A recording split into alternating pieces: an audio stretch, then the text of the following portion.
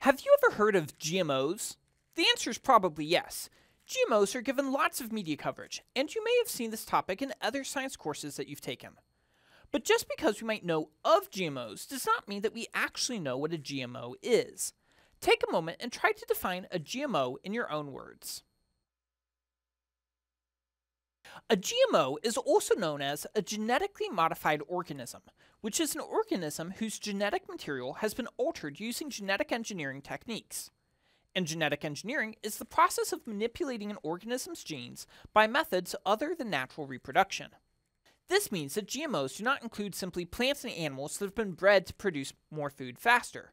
Rather, a GMO is actually an organism that has had alterations made intentionally to its genetic code to produce what is deemed by the genetic engineer as improvements. Some of these changes cause organisms to grow larger and produce more food, while others make them more resistant to things that might eat them or harm the organism being farmed. Today, we will consider, among other things, the process of genetic engineering, including its rules in GMOs, and then examine some ways in which it can be used. However, GMOs are a controversial topic. Some are concerned that GMOs could be dangerous to produce and consume and are wary of their use, while others believe that GMOs are the best way to have dominion over Earth and meet people's needs for food. But no matter what position you eventually come to as it relates to GMOs, it will be important that your position is well informed. So pause the program and briefly research and write a one-paragraph summary of what you learn about GMOs. Hopefully you learned a little about the complex genetic engineering that's involved in creating GMOs. But in addition to using genetics in agriculture and health, genetics is also used for detective work. So this lesson, our essential question is, how can DNA be used to find out who committed a crime? And while we will discuss this essential question a bit this lesson, we will mostly be focusing on genetic engineering for the bulk of the lesson, and we'll begin to learn about alternative uses for genetics at the end of this lesson, and then explore its application to police work more thoroughly in a lab in a couple lessons. So first, we'll learn how genes are separated, cataloged, and rearranged. Then we'll learn how scientists change DNA. And then lastly, we'll consider possible ways that we could use genetic engineering to better exercise dominion over God's world. So how are genes separated, cataloged, and rearranged? In your reading for today, you learned about the work that Francis Collins did to sequence the human genome. When sequencing the human genome claimed completion in 2003, it was deservedly big news. But the human genome wasn't the first to be sequenced, and certainly wasn't the last either. Scientists sequenced the first genome, that of a virus, in 1977, and as of 2020, more than 300,000 genomes have been sequenced. But what exactly do we mean when we talk about genome sequencing? Well, a genome is the full set of genetic information coded in an organism's DNA. And sequencing is the process of determining the order of nucleotides in an organism's DNA. But the work of separating, cataloging, and rearranging genes are all part of a field of genomics. Genomics is the study of genomes, or an organism's full set of genetic information coded in its DNA. In your reading, you learned that scientists have studied the genomes of a variety of organisms, ranging from the almost 5 million base pairs in E. coli to the 3.1 billion base pairs in human DNA. And in their study, they found that the genomes of any two different people share 99.99% of the exact same information. However, when your book said that the DNA of two people are 99.99% the same, it would be good to give this number some mathematical context. The human genome contains about 3 billion base pairs, so a 0.01 difference adds up to about 300,000 base pairs, which hopefully you recognize is still a huge difference. Now, while the Human Genome Project was well funded and was completed with great care, this cannot be said for all genomic attempts. Take, for example, the evolutionary claim that humans and chimp DNA is only 2% different. This claim is based off an attempt to do the same thing for chimpanzees. First, this number is frequently changing and in recent years has been reduced to as little as 0.6 to 1.5% difference, which confirms that clearly someone somewhere made some mistakes. But what kind of mistakes were made? Well, for starters, their work was rushed, and it used a completely different mapping strategy called whole genome shotgun sequencing. And it used the human genome as a template, reusing human genes while omitting or leaving out significant segments of DNA that were different and could not be placed. But even if it turns out that somehow the questionable cataloging attempt for chimpanzees yielded accurate results, we should not be concerned by the claim of a 2% difference between humans and chimpanzees, because this still means a difference of 60 million base pairs. And this deflated number would still require a minimum of 40 million total separate mutation events to occur in just the right way. Additionally, consider that if humans, which have only a difference of 0.01%, have as much variety as is evident, then a 2% difference would reveal 200 times as much difference. So the evolutionary claim that humans and chimp DNA is only 2% difference should be seen for what it is, a lofty argument that's based on questionable interpretations of questionable data. However, some similarities between animals and people is not shocking, since many organisms must create many of the same proteins to stay alive. But returning to the Human Genome Project, about 1.5% of the human genome contains codes for making proteins. Some of the functions of the remainders are known, such as the codes that control genes, and some consist of repetitive sequences. But the exact function of much of the non-protein coding DNA is not yet known. Still, mapping the human genome has yielded concrete benefits. Through this work, scientists have been able to trace some genetic disorders back to their DNA roots. Yet, even though we do not understand everything going on in DNA yet, there's still a strong desire to engineer genes that can alter organisms in useful ways. Genetic engineering is done one of two ways. Either DNA is removed, altered, and reinserted, or DNA is removed from one kind of organism with a desirable trait and then reinserted to DNA to form a transgenic organism. A transgenic organism is an organism containing genes that have been introduced from a different kind of organism. Or in everyday English, a transgenic organism is a genetic Frankenstein's monster of sorts. But this method of creating GMOs is far more efficient, because unlike grafting wanted traits from one organism to another, the DNA itself is being altered, and this altered DNA is passed down through the generations if the GMO is still capable of reproduction, which it usually isn't. In fact, though, this method is so efficient that even some farmers who want to avoid growing GMOs can still accidentally wind up growing plants that have been pollinated from GMOs and now carry these altered genes.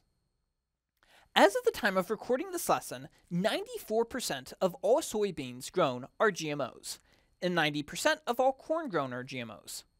Perhaps you can see why this might make one concerned if they were skeptical about the safety of GMOs, but this is beside the point. Before scientists were able to create GMOs successfully, they needed a way to read DNA. First, scientists use a method like you used in Lesson 45 to extract DNA from the gametes of organisms. Then the DNA is divided into pieces using a restriction enzyme. A restriction enzyme is an enzyme used to cut DNA into pieces at specific places in the DNA sequence. This leaves an uncombined base pair at the end of each snipped piece of DNA, and the uncombined base pairs are called sticky ends, since they're available for pairing and want to stick to other DNA pieces. Then computers are used to sort the DNA fragments, usually using the human genome as a template to determine the order of the nucleotide fragments within it. Geneticists will also use an automated sequencing machine to help them sequence billions of base pairs. In addition, some geneticists use computers to compare sections of the genome to find areas that overlap. They can then use this information to figure out the original sequence of the DNA. Then, once this information is cataloged, scientists can work to mark which nucleotides are part of which genes and are responsible for producing specific proteins. But how do scientists change DNA? To put it simply, scientists make several copies of the genes that they're wanting to work with, and then they paste these genes back into a DNA strand, where it will then be read, used, and reproduced by the organism with the altered DNA. So, the first step is to use a laboratory process called polymerase chain reaction to quickly generate many copies of a piece of DNA for medical or research purposes. In essence, the polymerase chain reaction is a process used to add primers in front of genes that we want duplicated. Once this is done, the cell does the rest of the work in duplicating the segment of DNA. Scientists can then gather the duplicated genes that they want to use in other cells and insert them into the strands of DNA to form recombinant DNA. And recombinant DNA are DNA molecules produced in a laboratory by combining sequences of DNA from different sources, yielding a new sequence not normally found in any genome. Thus, recombinant DNA is the customized DNA that is produced when geneticists introduce genes into an original strand of DNA. To create recombinant DNA in a prokaryote, the altered DNA that contains genes that code for desired phenotypes are inserted into bacterial plasmids by using restriction enzymes to open the plasmid and then add the new piece of DNA. This is often done because bacteria can be converted into itty-bitty useful disposable pharmacies when the recombinant DNA instructs the cells to create something that's not needed by the bacterium, such as insulin. This strategy is not unique to us, though. God designed viruses with a similar ability to rewrite DNA in cells to create more viruses, so it makes sense that we could do this to create useful molecules as well. So, now that we understand how scientists read and alter DNA, how can we use genetic engineering to better exercise dominion over God's world? This is a tricky question, because the degree to which you're willing to utilize genetic engineering to solve real-world problems is dependent on how much you trust those doing the genetic engineering. It's exceedingly evident that genetic engineering is an incredibly powerful tool that enables us to rewrite how organisms grow and behave on a cellular level. However, there's also much that we don't know about DNA, or how these changes that we're making to one phenotype in an organism may impact other phenotypes. For example, if we design a plant to survive harsher poisons, then we may use harsher poisons to kill pests. But this also means that the plant will be able to absorb more and more of those poisons without dying, and could thus result in the consumer eating more of the herbicides and pesticides that were sprayed on them. Note, I'm not saying that GMOs are bad. I'm a huge fan of GMOs, but we must consider what hidden costs are lurking before transitioning to relying on GMOs for food, cures, and gene therapy. And at this time, we're unsure of the long-term effects that using and eating genetically modified organisms will have on our environment, culture, and even our health. You already know how GMOs are used for plant-based foods like soy, corn, and sugar, but there are many other animals that have been genetically modified, although at the time of recording, these are not authorized to be used for food. You also learned that bacteria are genetically modified to produce medicines. This sort of work is genius because it's easy to test the products and check that they're creating the correct proteins, and if the bacteria is killed by this, we're no worse for it. But it turns out that we can also become GMOs ourselves when we use gene therapy to fix genetic disorders or diseases. While this is a high-risk use for genetic engineering, it also can yield high rewards. Many individuals have genetic disorders and diseases that are slowly killing them in painful ways, and gene therapy can often be the solution needed by people who are suffering. Gene therapy is the use of genetic engineering to treat genetic disorders or diseases. Gene therapy relies on a microscopic vehicle called vectors to deliver recombinant DNA, and vectors can be either bacteria or viruses called bacteriophages that attach to certain bacteria or cells. Scientists use vectors to transfer new genetic material to an organism in order to change its DNA. After this new genetic information has been inserted, the recombinant DNA produces the desired effect. Sometimes recombinant DNA produces proteins needed to reverse a disease or counteract a problem. However, gene therapy is not foolproof. Sometimes the treatment doesn't last for long periods of time, or even work at all. When this happens, boosters must be administered regularly to ensure that the effects remain. One popular example of this was the use of the COVID-19 vaccines that used the same process with the stated purpose of fighting the viral pandemic. Additionally, while gene therapy works for some individuals, others can reject the vector completely, which may cause serious side effects. Additionally, gene therapy can fail to be effective because geneticists don't completely understand the disease and all the genes that are related to it. And this is why historically all forms of gene therapy had to undergo rigorous testing prior to implementation. Of course, with the exception to the COVID-19 vaccine, which did not have time to undergo the same set of testing for obvious reasons. But that's not the focus of this lesson. Rather, returning to the idea of genetic diseases, it may be easy to assume that genetic diseases are evidence that God doesn't exist or doesn't care about his creation. But is this assumption correct? From a biblical worldview, we can see that diseases such as SCID are evidence of the fallen condition of our world, a consequence of sin. That's to say that it's part of the general consequence of sin, the curse that's on the entire world. We should not incorrectly assume, like Job's friends did, that every misfortune is God personally doling out his wrath on us personally. Rather, it's part of a curse that we're all under.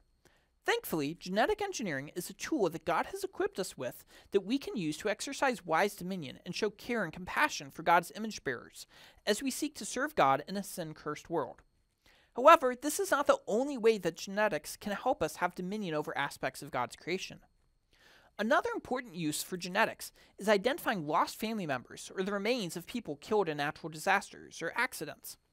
DNA fingerprinting can also be used to diagnose inherited disorders in newborns, such as cystic fibrosis, hemophilia, sickle cell disease, Huntington's disease, and some types of Alzheimer's. And DNA fingerprinting is a technique used to identify an individual that's based on sequences in his or her DNA. The earliest forms of DNA fingerprinting, developed in the 1980s, involved a process called gel electrophoresis. Basically, this process involved the use of restriction enzymes to cut a strand of DNA into fragments every time two specific nucleotide base pairs appeared. These fragments are then applied to a gel-covered plate attached to a power source. When an electrical current is applied, the DNA fragments are sorted as they travel down the plate, with the longest strands traveling slower and staying closer to the power supply, while the shortest fragments migrate furthest away. Bands of different lengths of DNA are revealed by staining the finished gel. Today, DNA fingerprinting looks for unique patterns in an individual's DNA to identify them using this process. Since 1987, when DNA fingerprinting was first used in forensics, hundreds of court cases have been decided with the help of DNA fingerprinting, clearing the innocent and incriminating the guilty. Although, as you'll soon learn, fingerprinting can also wrongly incriminate a person, so it's important that it's used in combination with other detective practices. But again, this is the subject of a later lesson. So, in conclusion, we can see that God has given us DNA, which is not just necessary for life, but also useful as a tool that can be used to better have dominion over God's world if properly used with restraint and caution. Well, this lesson we learned a little bit about how DNA can be used to find out who committed a crime. This is done by examining sequences of DNA left behind at crime scenes, which are then analyzed using electrophoresis. This process sorts DNA fragments by size and then stains them to create banding patterns that are as unique to individuals as fingerprints, hence the name. This lesson we also learned how genes are separated, cataloged, and rearranged, and how scientists are able to change DNA. And lastly, we learned that genetic engineering can be used to better exercise dominion over God's world if done with great caution and restraint. But did I tell you about my buddy who tried to sell empty seed packets as GMOs? Yep, he claimed that the plants were genetically modified to be seedless. He wasn't wrong. It's just they were also plantless.